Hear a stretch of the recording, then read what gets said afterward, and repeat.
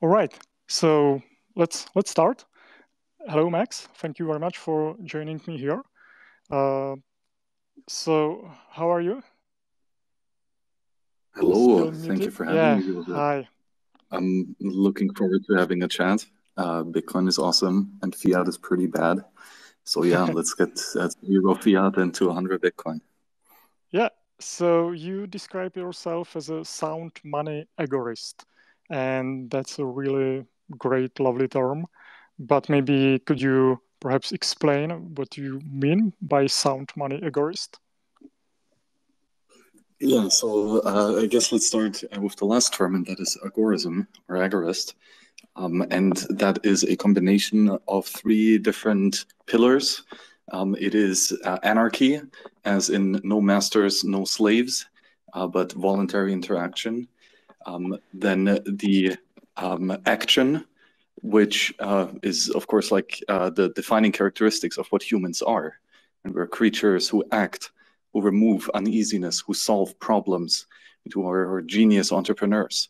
That is what makes a human is action. And then finally, the agora, the marketplace. And so this is where individual actors come together and solve problems for each other for mutual benefit and a maximum potential increase in capital, and therefore a satisfaction of problems and reduction of suffering. And so that is agorism for me. That is the understanding that human actors can, when they collaborate together on a peaceful, voluntary basis, that they can achieve the most delightful things, right? And then what is sound money? Well, sound money is a medium of exchange that is chosen by the marketplace, right? That is chosen, voluntarily used by individual actors in order to improve the efficiency of their agora, their marketplace. Right? Money is obviously essential to human society, as it solves all these many problems, like the barter problem, the double coincidence of wants, the store of value property, the transportability across space and time. All of these things money solves very elegantly, and therefore free people choose to use a money to trade and to save and to calculate their prices. And you cannot have a successful agora if you don't have a sound money, and you cannot have a sound money if you are not living in a full agora. And that's why I think these two things come together so splendidly. Money is certainly at the core of what agorism and freedom is about. Yeah, that's a great definition. Thank you. So yeah, I totally agree that money is very integral to human society working properly because 50% of all transactions is money, and the nature of money greatly influences how we just go about like specialization and uh, not losing what we actually created in time and space. Yeah, so sound money agorist is a great term for that. So you are a person who chooses his own kind of money, the sound money, that is Bitcoin. Um, does that mean you no longer use fiat, the state money? Are you fiat free? That's a big question because money is a very broad subject that touches really a lot of aspects in your life. And I think claiming to be 100% fiat free is a very substantial claim that is difficult to uphold. Though it is certainly what I strive to be, right? I strive to get fiat, the coercive part out of my interactions with others. And and to every extent that I increase that to a greater and greater level, that I protected myself from the fiat mindset and fiat money, the exponentially greater I think the returns have been for me, not just in terms of capital, but also in terms of mindshare and calmness and focus. So yes, I think it is possible to eventually get to 0 fiat in everything in your life, and that is certainly a wondrous goal to strive towards, but to apply it consistently in the here and now is going to be more expensive. So that just means that we will have to, well, if you want some level of convenience, you're going to use some fiat. But even that can be done consciously instead of unconsciously. And reducing the numbers of seconds that you do hold fiat and the quantity of fiat that you hold is, yes, at any marginal step valuable. Like that's the great thing. Every shitcoin that you get away and every sound money that you stack is a noticeable difference in your life. Yeah. So how do you decide when to spend fiat and when to spend Bitcoin? Like, do you get rid of fiat first, or do you choose to spend Bitcoin like in a sort of altruistic way where you want to not just pay for a good, but show some appreciation, maybe? Or if you could just describe how do you decide on that, when to spend fiat and when to spend Bitcoin? Well, for me, at least in my mind, it's basically the same thing, right? I do denominate my savings in Bitcoin and hold my savings in Bitcoin, and therefore, whenever I reduce my savings ratio and invest in either production goods or in consumption goods, then this is inherently a reduction of the number of Bitcoin that I mentally have allocated. And then it's just a question of, let's say, transaction costs, right? If the person wants, like if the merchant wants to have Bitcoin, then, well, I'm not going to sell fiat to save more Bitcoin and then spend the Bitcoin, right? Or I'm just going to pay directly in Bitcoin. Whereas if the merchant insists on getting shit thrown in his face and he really wants to get paid in fiat, and I do have fiat savings available, then sure, I use the fiat savings, but most likely it's not going to be enough, as my fiat savings are, yeah, recklessly low. And that means whenever I buy something, I usually have to account for having less Bitcoin than before, right? And that in and of itself is a great check on your spending patterns.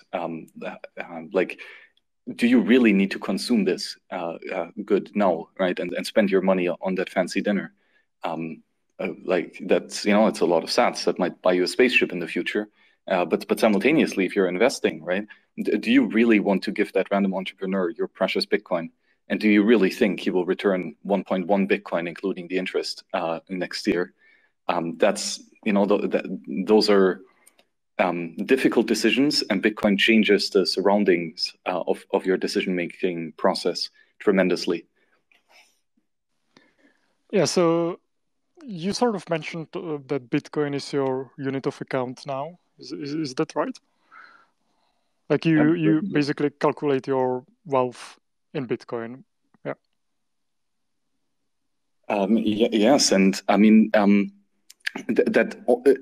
the reason why I'm able to do that is because I have a lot of inflows as well as outflows denominated in Bitcoin.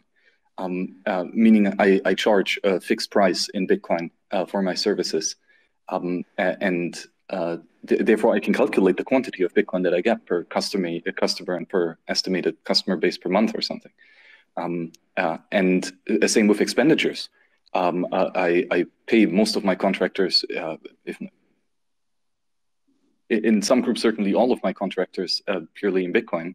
And that is when a unit of account starts to fully make sense, right? You need to have it on both sides. And of course, since all of these are trades, your counterparty needs to be willing to denominate in Bitcoin too.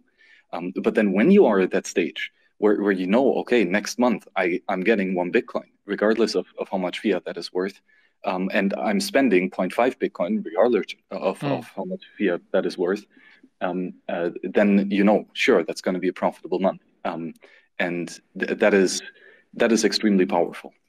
Yeah, that's beautiful. So you don't have any more like earnings or revenues in fiat? It's all in Bitcoin now? To a very large extent. I mean, again, speaking here in exclusives is very or pretty unachievable, but to a large extent, wherever I can manage it, and certainly with the most important projects, yes, absolutely. Like the contributors to free software that I pay, I naturally pay these people in Bitcoin, and I don't think I've ever paid a developer with a bank transfer. Like ever, but I throw a bunch of Bitcoins at devs a lot, right? And just to be clear, that's in Wasabi Wallet, or is that some other project?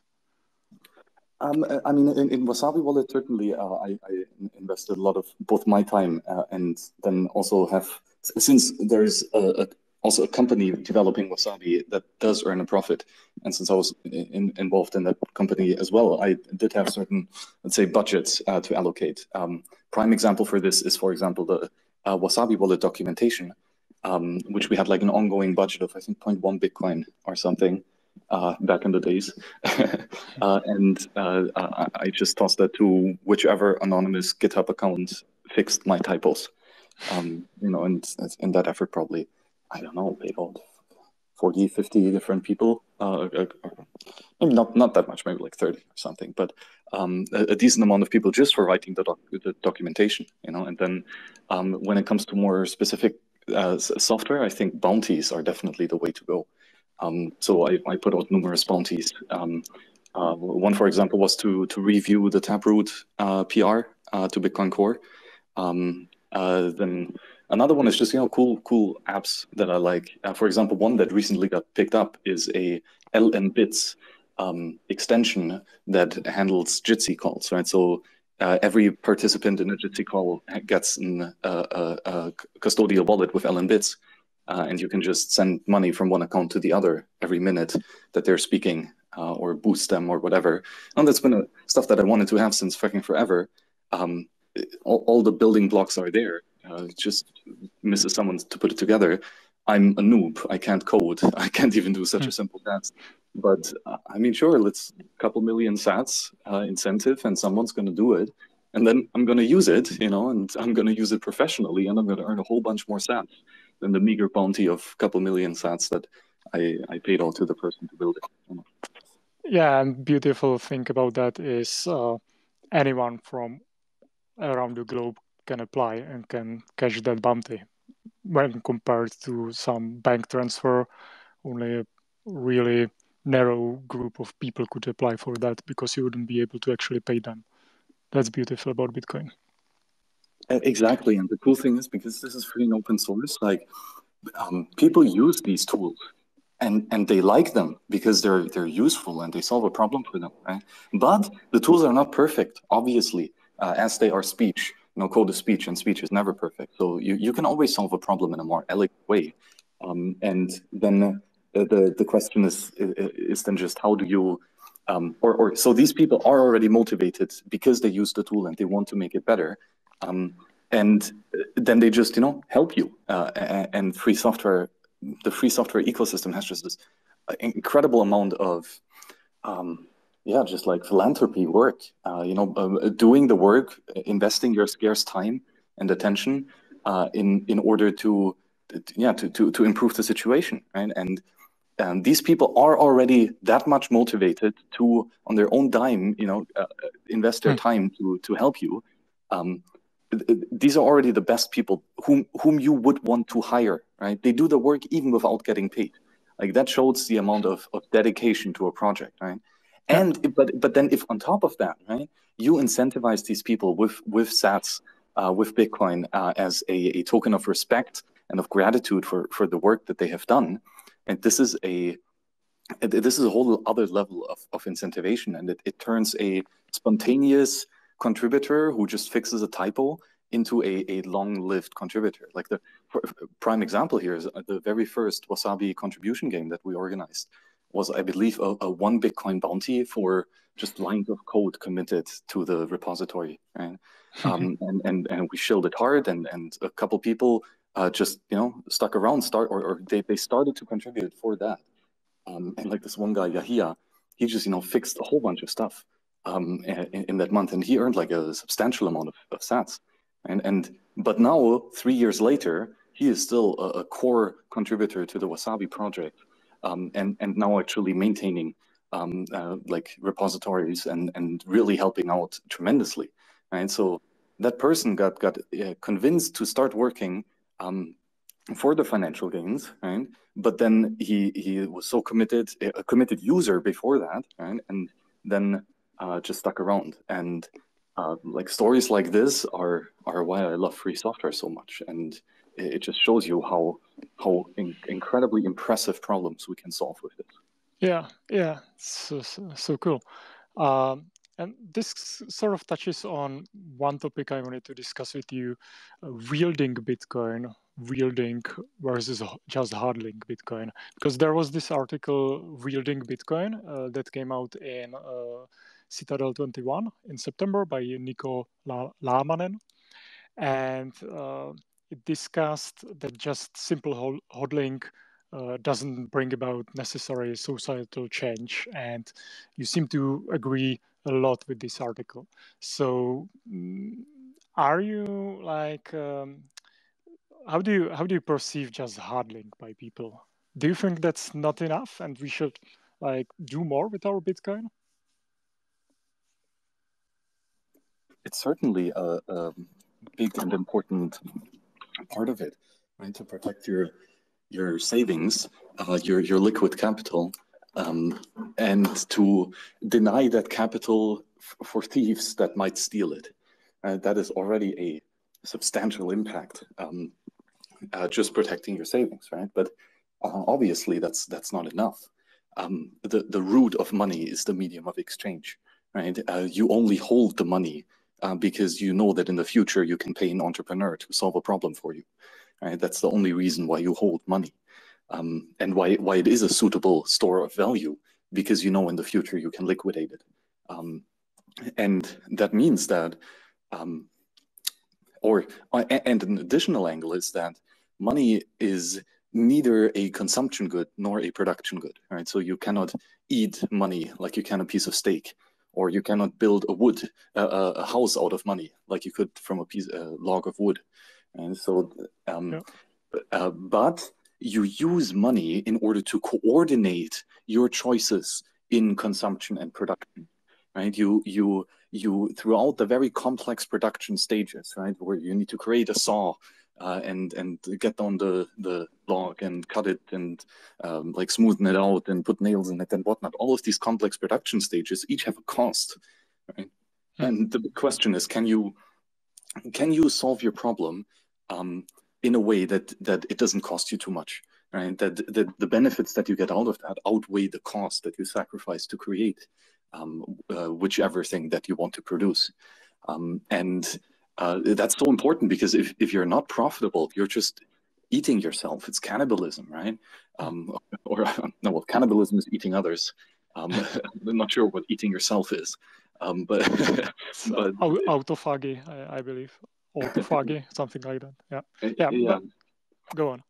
Yeah, so the reason why we have money is to coordinate human actors across incredibly complex and nuanced and long and roundabout production stages, right? So that is why we use money, right? Is to produce stuff more efficiently, and so just holding money does jack shit, right?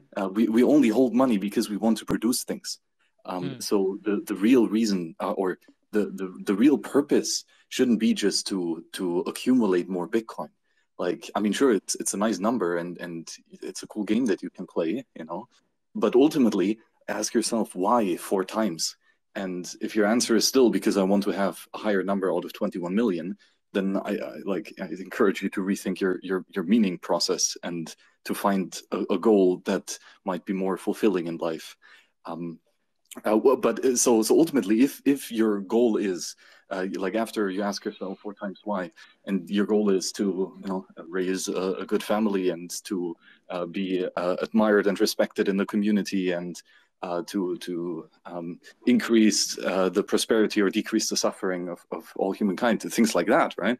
If that is what you want to achieve, well, great. holding Bitcoin won't get you there. You actually need to move your ass and to work because problems won't solve themselves by nothing, right? You need to apply your human genius to the problem and your human action to manifest the solution.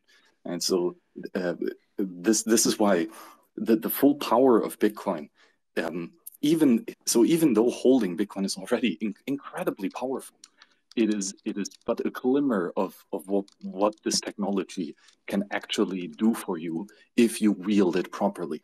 If you don't just see it as a number go up system, but if you really see like, how can I solve the most deepest problems for the largest quantity of humans here? Yeah. Well, like one problem for most people with that is they still have like the majority of their wage or earnings in fiat, and they sort of naturally choose to spend fiat first and save Bitcoin. But like in your case, it's quite different because you don't earn any fiat or almost no fiat anymore. So like I believe what people need right now in most countries around the world is the store of value function of money. Because like in Czech Republic, United States, Germany, the medium of exchange function of money kind of works. It works. It doesn't maybe work for Salvadorans when they want to perform some remittance payments, but it works for us now, here.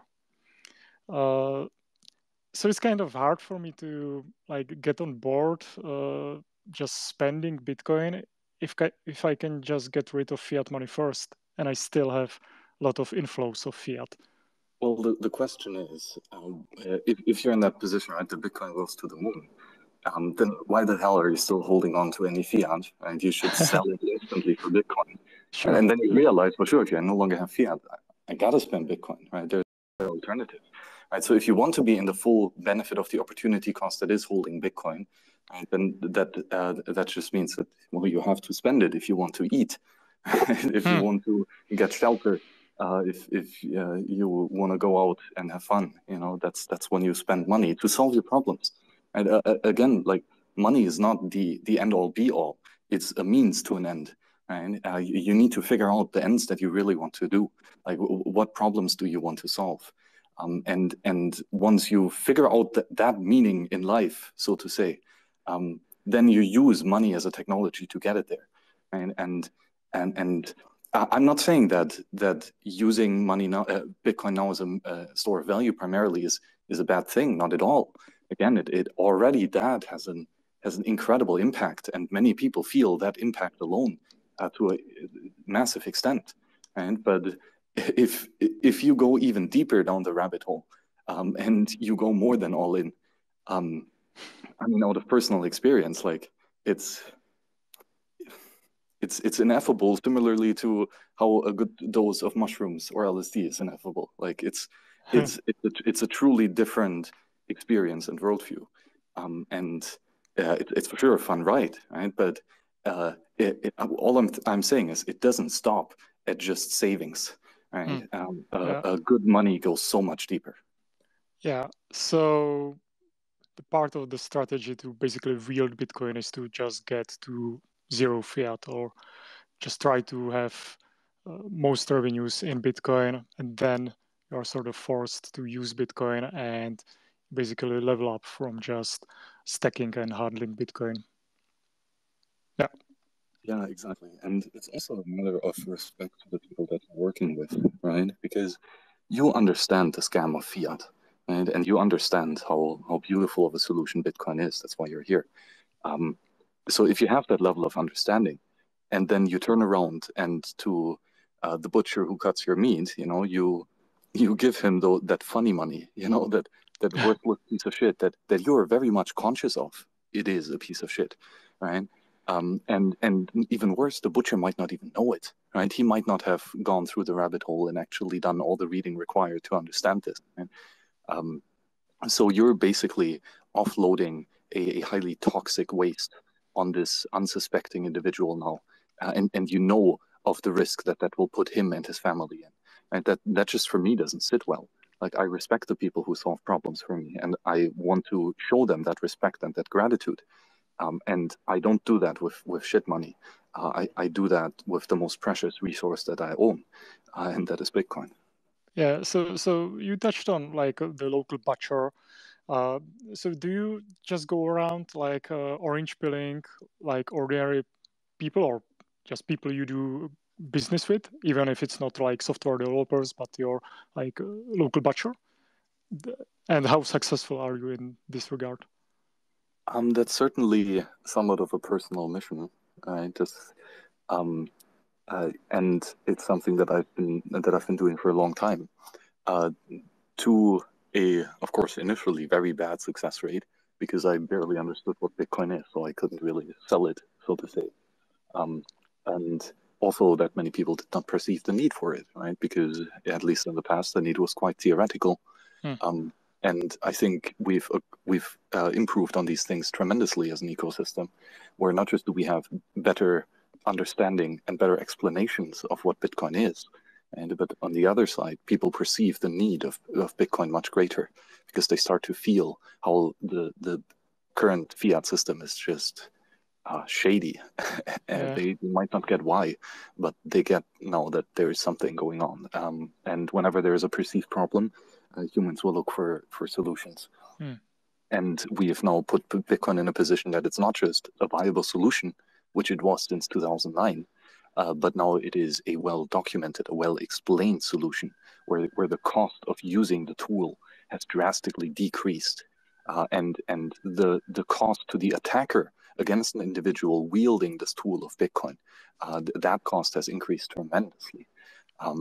Just think where we are now with multi-sig and backup solutions and all the fancy shit that we can do. Good luck stealing the sats of a well-protected Bitcoiner. Yeah, and the well-protected part is quite a key in that, because sadly, still a lot of people just hold their Bitcoin on exchanges, and maybe that's another good topic. Like, how do we convince people that it really matters to hold their own keys? Because, like, the store of value function itself, they can get that when they are on an exchange, basically. But it's kind of hard to explain that something can happen, and that, for example, a government can confiscate that, because they just cannot imagine something like that could happen in a civilized country, even though it happened in 1933 and many times over in other countries, other places. What's your like elevator pitch for self-custody? I mean, what's following is not an elevator pitch, but a long rant, as usual. but I think one thing to highlight is that there's nothing wrong with banking.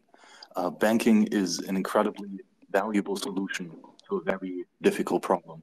And the problem is basically risk and time. These are the two things that are very subjective for every individual, right? These are subjective problems, subjective solutions, where individuals have different preferences throughout, not just across individuals, but even across one individual across time. And banking is just an entrepreneurial solution to those problems, right? So in terms of money warehousing, meaning in the old example, you have a physical gold coin, right? You bearer instrument, money-based asset without counterparty risk, right? And you control it, but of course, $5 wrench, and you just give up the gold coin. And therefore, you collaborate with an entrepreneur to provide the service of secure storage of your monetary good, right? Vaulting, so to say. The entrepreneur has a secure vault, somewhere protected with guns and skilled people, and you trust that he can take better care of your gold coin than you can. And the same logic definitely applies in Bitcoin, right? Holding Bitcoin is cumbersome, and it is a bearer asset, and if you fuck up and you make mistakes, there is no recourse, right? So this is a cost, this is a risk, right? There is a demurrage cost to holding Bitcoin, right? You need to buy yourself a hardware wallet, probably, if you want to do it right. That's a cost, right? You need to spend on-chain transaction fees. That's a cost, right? So there is still demurrage cost to holding Bitcoin yourself. And if you want to do it more optimally, maybe you want to collaborate with an entrepreneur to do that for you. And if you're not skilled at it, if you perceive that the risk of you losing the money is greater than the risk of the counterparty screwing you over, then sure, right? But notice that this is an individual decision and that there is no good or bad. This is a preference. And in the free market, we will see all of this flourish. And I mean, Bitcoin is to a large extent a free market, and we see a lot of custodial wallets, right? And we see people building them, and we see people using them without the threat of force. And there's nothing wrong with it, right? However, you need to be, of course, cautious of the risks, right? So that the risk being mainly, it's no longer your gold coin, right? Or you no longer possess it, and you no longer have control over it. And so either if that third party denies you access to the safe, just says, no, bye-bye, you no longer get into the safe, well, you're screwed, right? Or, of course, if someone breaks into the safe, that central honeypot, and takes out all the gold coins. You know, same can happen in Bitcoin, of course, right? Denial of service and theft. And both have occurred with money warehouses extensively, right? So the risk was there in gold, and the risk is there in Bitcoin. And so this is not a silver bullet solution, right? These Bitcoin warehouses or custodial wallets, but they do work to some extent. Now, how do we go about dealing this problem, right? And here the cypherpunk strategy comes in, right? Decrease the cost of self-sovereign tools, especially those tools that increase the cost of attack. Right. So again, we decreased cost of defense, we increased cost of attack. I think that's the gist of the cypherpunk philosophy. And if we do that, we will see tremendous outcomes. Right. So if instead of needing to buy a clean laptop and boot a new operating system on it and encrypt it and make sure it's good, right, which costs you, like a lot, you just buy a Trezor. And everything comes pre-configured, and that's much cheaper than before, right? We can decrease the demurrage cost of holding Bitcoin, and user experience, of course, is another cost. Right? If it is cumbersome to use a software, if you can make a lot of costly mistakes by misusing the software, and the proper use is not well documented, that increases the cost and the risk of being self-sovereign, right? So our job as tool makers, as weaponsmiths, is to build better tools where users can't shoot themselves in the foot, where privacy and sovereignty is the default, and the user-friendly and the cheap thing to do. And I think we're getting more and more to that stage. I think we've done tremendous progress over the years, but still there's no limit to how much further we can tip the balances here and increase the cost of attack and decrease the cost of defense. Yeah, that was a beautiful rant on self-custody. Thank you for that. So that said, could you maybe describe Wasabi 2.0? What are you working on right now? What's the difference between Wabi-Sabi and ZeroLink, like the two protocols of CoinJoin? And when can we expect Wasabi 2.0, and what's going to be different for the end user there? Yeah, to jump off from the previous point, the goal of Wabi-Sabi and Wasabi 2.0 is to decrease the demurrage cost of spending Bitcoin privately, right? Or of using Bitcoin privately more generally. And so that basically means we want to be in a world where you can receive Bitcoin and later you can spend Bitcoin, and neither the receiver, neither the person who sent you the money originally knows where you spent it, nor the person who knows whom you spent the money to knows where you got it from, right? And that the cost and the effort of doing that, both in terms of user experience, as well as in the very real cost of block space and mining fee paid for transactions, that is to be reduced. And that is a very challenging task in and of per se. So over the last couple of years, we were researching and refining on how to make that happen. Where we started was with the CoinJoin protocol in and of itself, which is a corner piece of Wasabi Wallet from the first. And think of a CoinJoin as a collaborative Bitcoin transaction.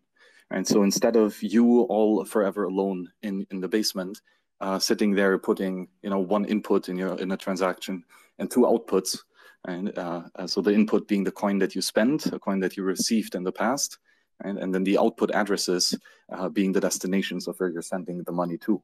And you can make that, right? A one input, a two output transaction. You sign it, you broadcast it, you pay the mining fee, it gets in a block, everyone verifies it, the money got sent, perfect, right?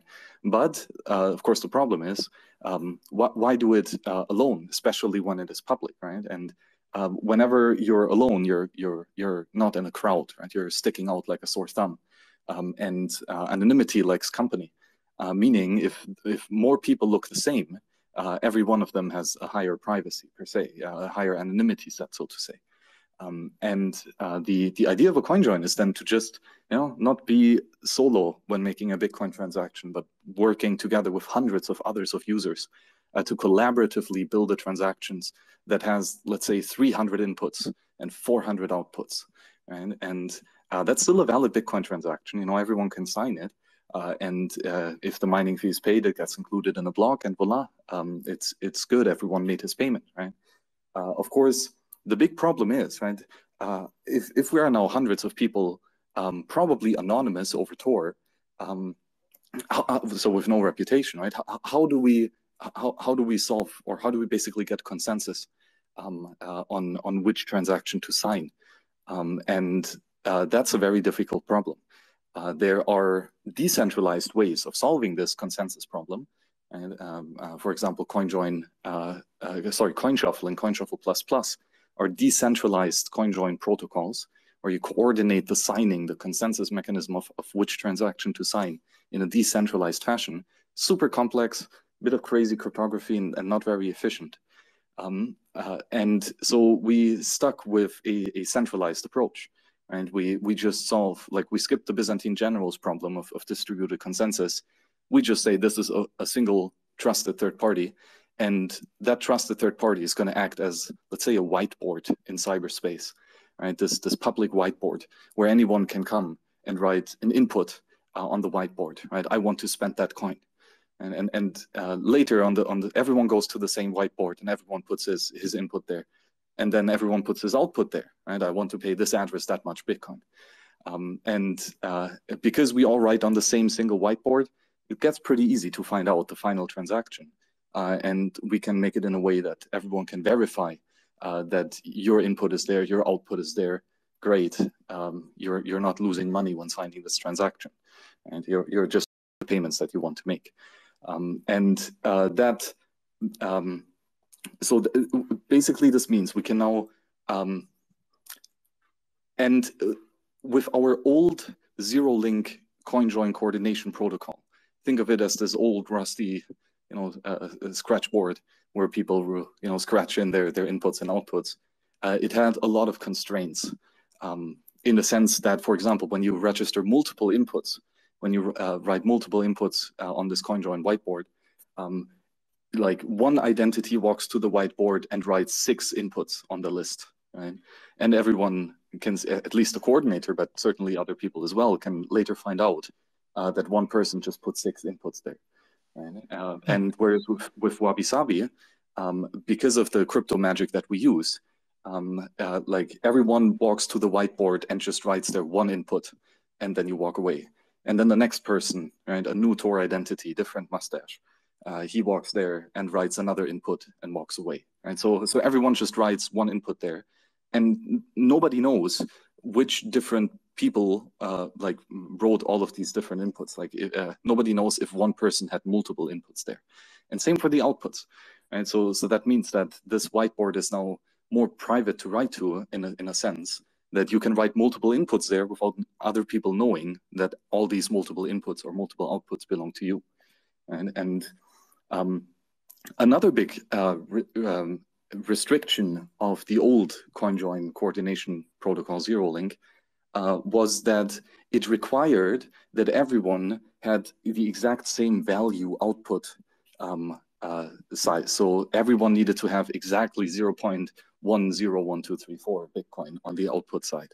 And kind of the coordinator had a pre-configured value for the outputs already scratched in the whiteboard, and you can only come in and come to the whiteboard and type in your address. And that's another big hurdle that makes it more difficult, more cumbersome to use a CoinJoin.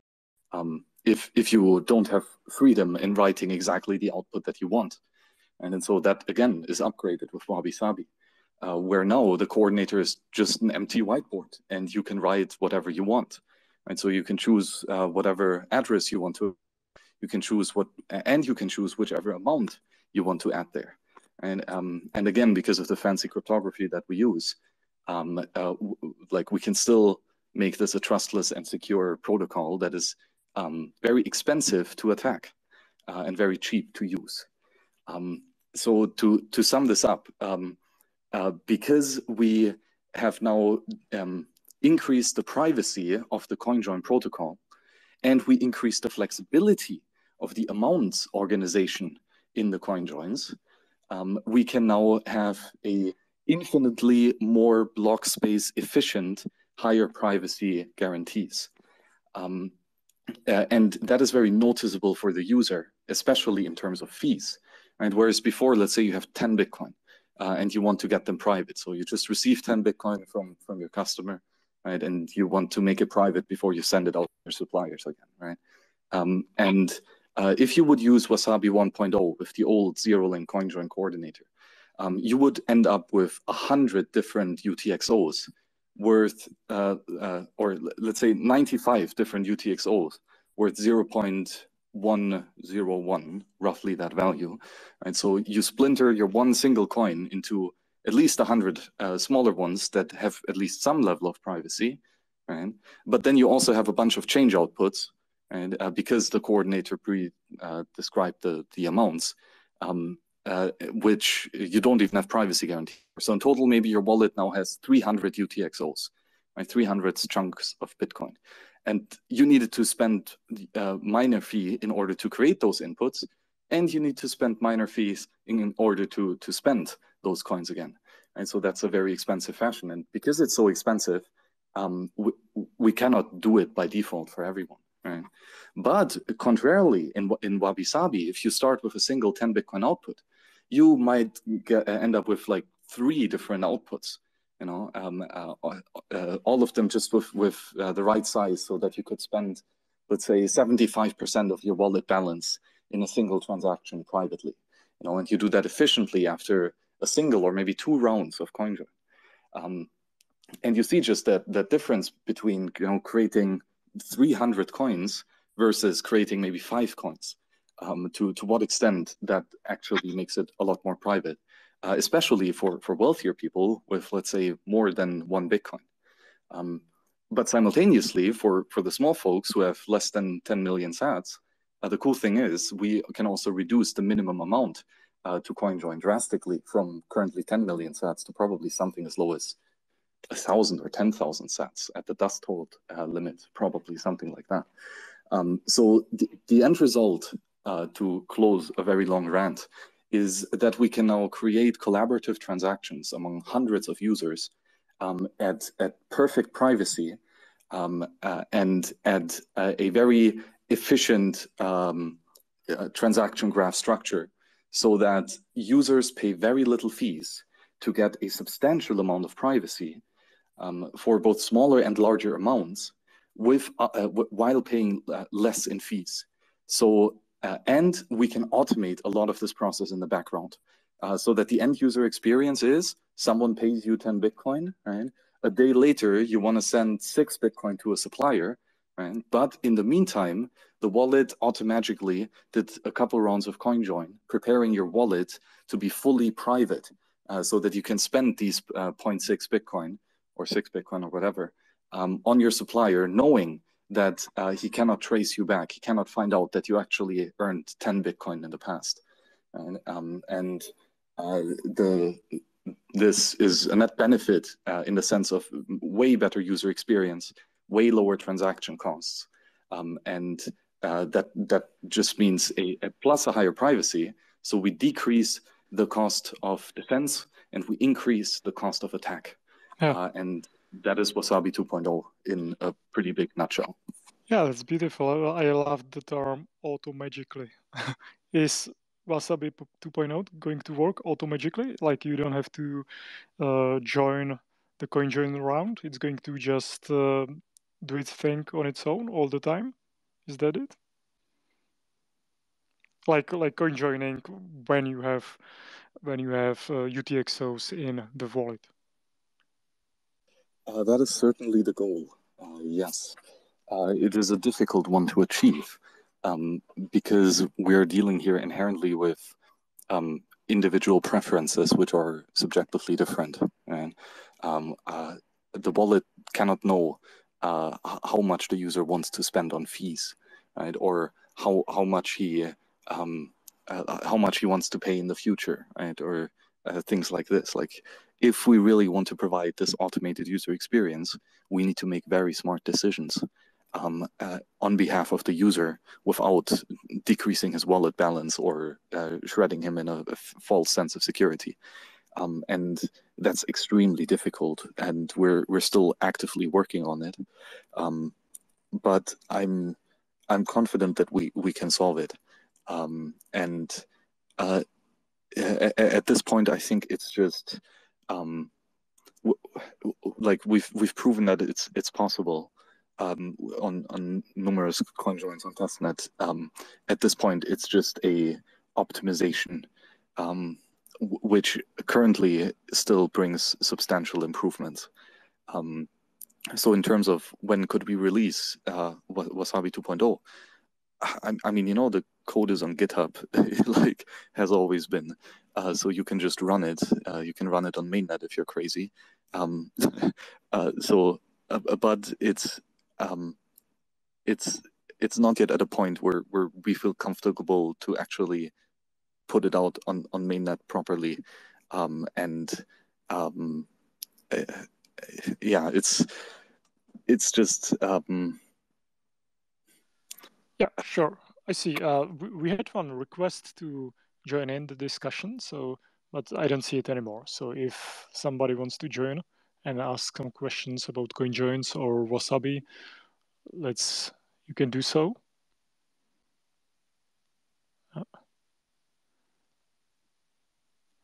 All right.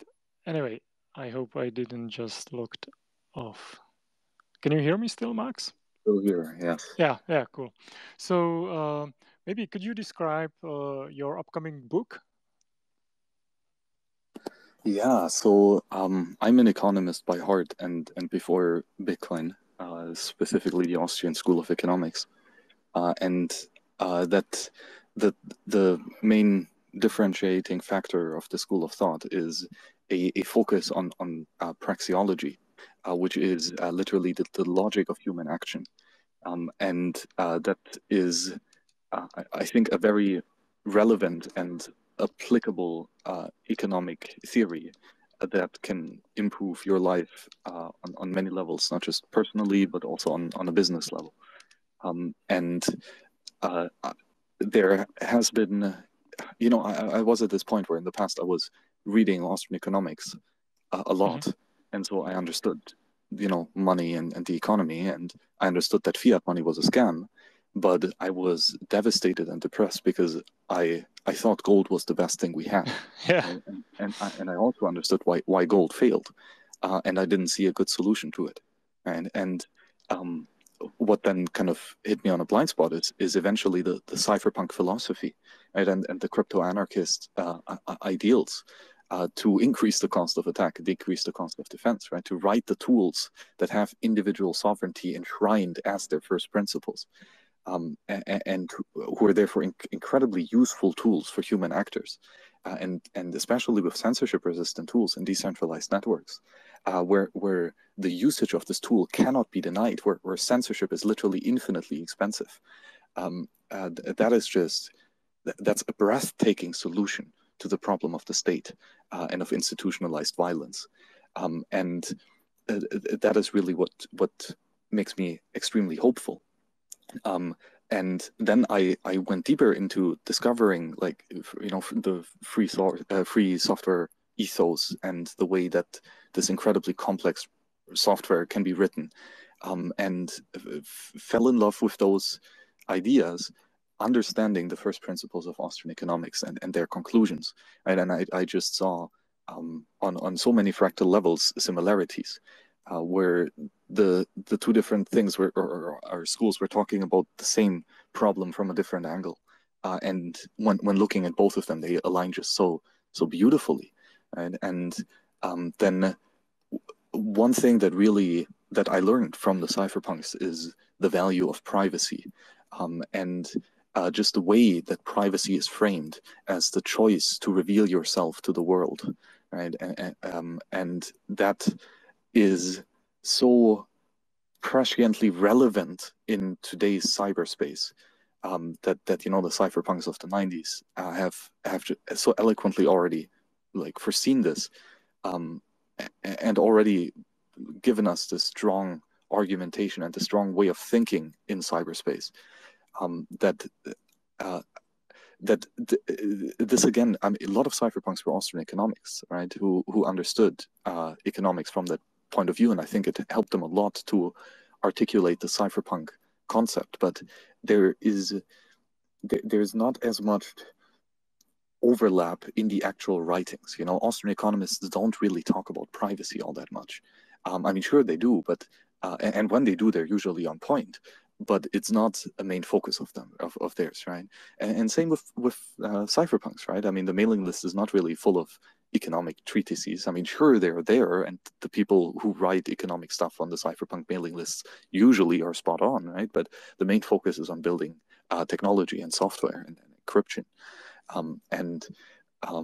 I just think that these two different schools of thoughts are so perfectly aligned, and that when that we can build a unified treatise, like a whole way of looking at the world that encompasses both of these somewhat separate ways of looking at the world. Right? We combine the praxeological rigor of starting with the axiom of human action, and logically, verbally deducing certain principles from that starting point, to use that method to talk about privacy and software, and what it means what encryption means on a human action level, and why it is useful, what problem it basically solves. With of course Bitcoin being that crowning achievement, right? To use non-scarce digital information, that in a way to create scarcity of a resource that can be allocated across humans. It's such a mind-boggling culmination of both the cypherpunks and the Austrians, that I think we just need to put all of that together in a single treatise covering all of these aspects from the ground up. And I think I think that would be very helpful, not just for the cypherpunks, but also for the Austrian economists. And I think when bridging that gap and when getting both people from both sides of the camp interested in the other one, in a way that actually resonates with them and with their current understanding of the world, that's very interesting and worthwhile endeavor. So that's why I've been contemplating to write this book for a long time. A lot of it is of course, pre-thinking it and coming on podcasts and spaces and talking about all of this. So a lot of that work is done, but actually sitting down focusedly and putting it down on paper and editing it and making sure it's coherent as a whole is a whole other task. So for that is currently a fundraiser up in like a somewhat Kickstarter, self-hosted on a BTC Pay at towardsliberty.com/pop, P-O-P, or /praxeology of privacy, the current title of the book. Very convoluted and very not appealing, but that rids out the people who might misunderstand it. So this is really going to be a nice treatise focused on first principles, all about individual sovereignty and Bitcoin. Yeah, I love it. Just this overlap of Austrian economics and cypherpunk. I would love to see this published like as soon as possible. So everybody just please try to contribute to this book because this will be a masterpiece, as you say. So we've got a Nopara here as a speaker. Did you want to chime in on Wasabi Wallet? Hey guys, yes, I wanted to chime in. There was Wasabi topic that was before, but I think people really enjoyed this one, so maybe I just pick up from here. And I have a question. So, what did the cypherpunks figure out that Austrian economists and libertarians didn't? That's a great question.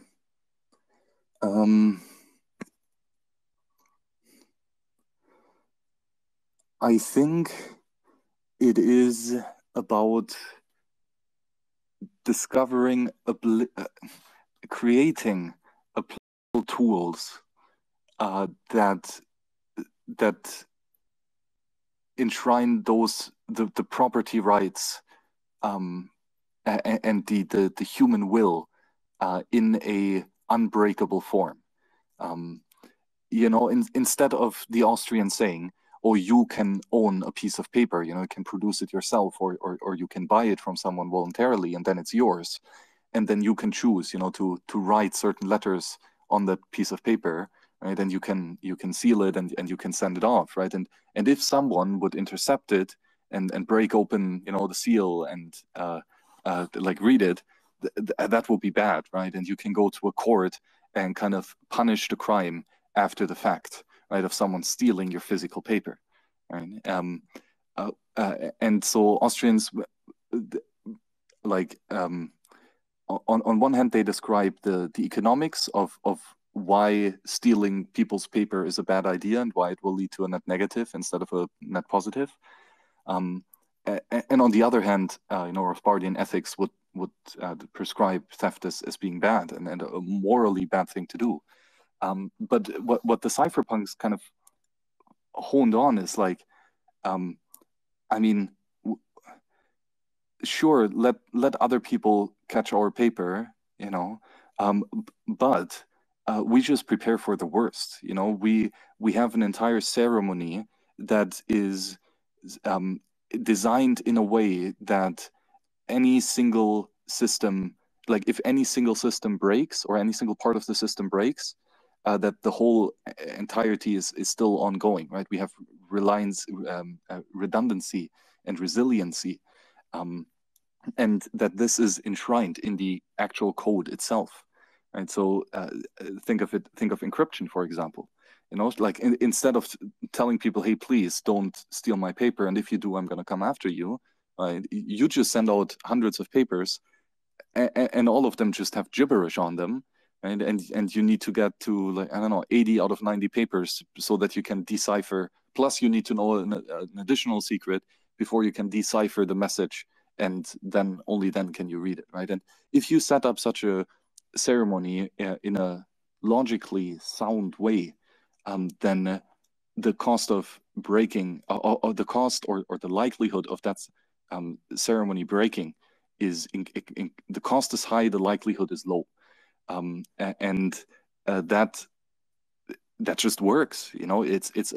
It's a practical action to stop theft, and that is kind of what the Austrian school was missing, I think. And it didn't even strive to do that, right? This is about explaining the theory and the causal consequences of human action and the ethics that we can deduce from that. But it's not as much about strategy and how to actually achieve that. And this is the new building block of the cypherpunks, right? They take a lot of the Austrian theory and they say, okay, so how can we build something that is in accordance to that theory? Because if it is in accordance to the theory, then there is a higher likelihood of the tool actually working and being useful. And maybe to a greater or lesser extent that decision was made consciously or not. But for sure, in hindsight, there are obvious similarities. So Yeah, go ahead, no para. So is it about, or my intuition is saying that also, that it's about enforcement or of contracts. Right, the Austrian economists figured out that contracts and property rights are important, and the cypherpunks figure out how to actually enforce those things, even if it's a very limited form online, but they figured out these enforcements, and maybe let's call them smart contracts, or or or the point is that the parties don't really have to trust each other in order to interact or trade in some way or in a form. It's this untrusted third parties are security who was Nick Szabo stuff. It's the Google figured out that, hey, don't be evil, and cypherpunks say, uh, uh, can't be evil. Build systems where you cannot be evil. And that's the ultimate enforcement of contracts. Exactly. Yes. Right. And on the terms of contracts, right? Whereas Austrians like Rothbard would have said that, like, yes, we do need a strong court system, and it is the right thing to have it, and we need to make sure that as a society we have that shared mindset that contracts are punished, or sorry, are enforced, and people who break contracts are punished across the society. And I think whereas but also Austrians would say, like, the details of how the market, like the details of how that problem of enforcement of contract is done is up to the free market. And many Austrians always say that we couldn't imagine what the free market comes up with, in the sense of some genius entrepreneur will figure out some cool solution based on some other insights from other geniuses, right? And encryption and smart contracts is exactly that. Like, Murray Rothbard has never, one of the greatest economists ever living, he never even used a computer. Like, to his dying date, he wrote on a typewriter, so as analog as it could be, right? And that's exactly it, right? He laid the foundation of the reasoning why a court system, or why private property contracts are so important, and why a court system is so important, right? But he could never see the genius of like inside of a smart contract, right? Of an automatically, predictably, a machine like contract that just works and allocates property. Like, that is a substantial innovation in property rights theory that were definitely, or like, not predicted, or not as well fleshed out as it could have been by the Austrians. But that just shows the genius of the early cypherpunks, right? They really applied the theory, and yeah, I mean, just look at what the cypherpunks built, right? Like, if your action is in alignment to good theory, like, you're going to build something as beautiful as the internet, right? Or as beautiful as Bitcoin. It's really something. Yeah, thank you for that. And if anybody else wants to join in the discussion, let's raise your hand. But maybe for the final kind of topic, I would like to discuss this idea of Bitcoin rabbit hole and how deep does it go? Because I was thinking if it's even possible to understand Bitcoin in all its aspects and all its consequences, because there's mining, economics of Bitcoin, fiat currencies, monetary history, monetary politics, security and privacy, cryptography, Lightning Network. Max, maybe what do you focus on lately yourself, and what do you recommend newcomers to focus on from these wide array of fields that touch on Bitcoin? Bitcoin really is a massive fractal. It has unlimited surface area, and you can get lost in it. Yeah, I'm certain that there is no bottom to the rabbit hole. Bitcoin is such a interdisciplinary force, and it is Another reason is that it's just, money is so inherently tied to humans, and because humans are ever changing, right? They choose and they act and they do it in all types of weird ways that you cannot really predict, and that makes the experience of money a very nuanced one. And money is different things to different people. Again, because money is not the end goal, right? Money is a means to an end, and a good money lets you achieve higher ends, right? And so, like, we're just getting started on trying to grasp what Bitcoin is per se, like as a technology, but where we're just, barely glimpsing the impact is how Bitcoin changes human action, and how it impacts humans, and how and the things that humans create after their first contact in Bitcoin. That is something that is just another order of magnitude of complexity. So yeah, how do you deal with all of that potential? I mean, first of all, like, have fun, because there's a lot of fun to be had here. It's and don't forget that, like, and as a general tip, know what you're in for, not just I want more money, but what do you want to do with that money? And I think you will learn that throughout your exposure to Bitcoin, the answer to that question will dramatically shift. So kind of keep track of that. I think that's a nice progress. And then keep it actionable. Like, the theory of Bitcoin is infinite. And the practice of Bitcoin is infinite too. But like, at least I think that's one of the good aspects of the free software ethos, is to scratch your own itch, right? That just use the tools like that solve the problems for you, and stay on the lookout for continuously better tools that solve more difficult problems for you in a more elegant way.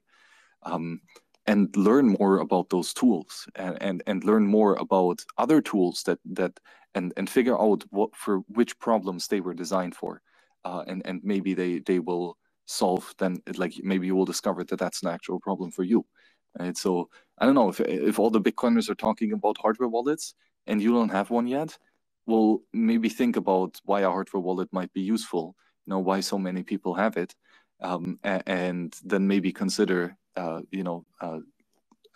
if you find out, okay, no, actually having a dedicated computer to keep my secrets sounds like a good idea, especially if it's offline, right? Then sure, go out and get one, right, and grow in that area. But if you don't have to stop, and that's both a good thing and a bad thing. Like, the thing is, you can drain a lot of energy into Bitcoin, and continue discovering it. And I mean, as a person having done that basically full time for a long time now, sure, it's a very fun ride, but there's also other stuff, and friends and family, and it's easy to get lost in cool tools, and forget the reason why we actually use them. So yeah, stay relevant, stay on track, and use Bitcoin as a tool rather than as an end goal. Yeah, that's a beautiful take, and that's something we should always remember, that Bitcoin and money itself is just a tool, and we should sort of make up our mind what are the real end goals here. Exactly, right. And not everyone has to specialize on building a certain tool, right? I mean, sure, like, you're talking here, like, on the spaces with people who do build the tools, but you can drive a car without needing to know the engineering and the physics behind building it, right? And ultimately, the same is true for money, right? Like, you just use money, and it shouldn't be that big of a deal.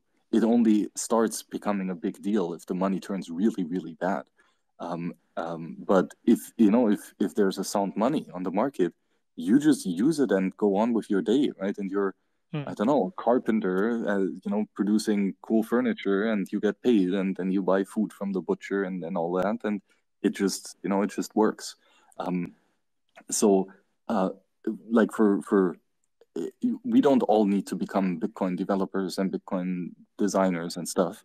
However, I mean, if you're bored, if you don't know what to do, if you're eager for solving some serious problems, I mean, what better could there be?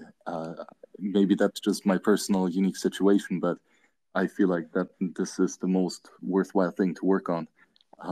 So it's not just a great tool per se, and I love using Bitcoin or wielding Bitcoin, but building it is even better. Yeah, and as you say, money and savings should be basically very boring and very uneventful. This is not the state of matters we are just in right now, when even the developed countries have like 5% CPI inflation, and the monetary one, the issuance is even higher, and everybody's just looking to speculate or spend as fast as possible. That's crazy.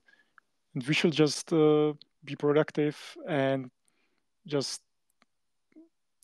save up our product, our fruit of labor, and just focus on things that matter, not on finance, not on money. Yeah. Anyway, I've got a question here via a direct message.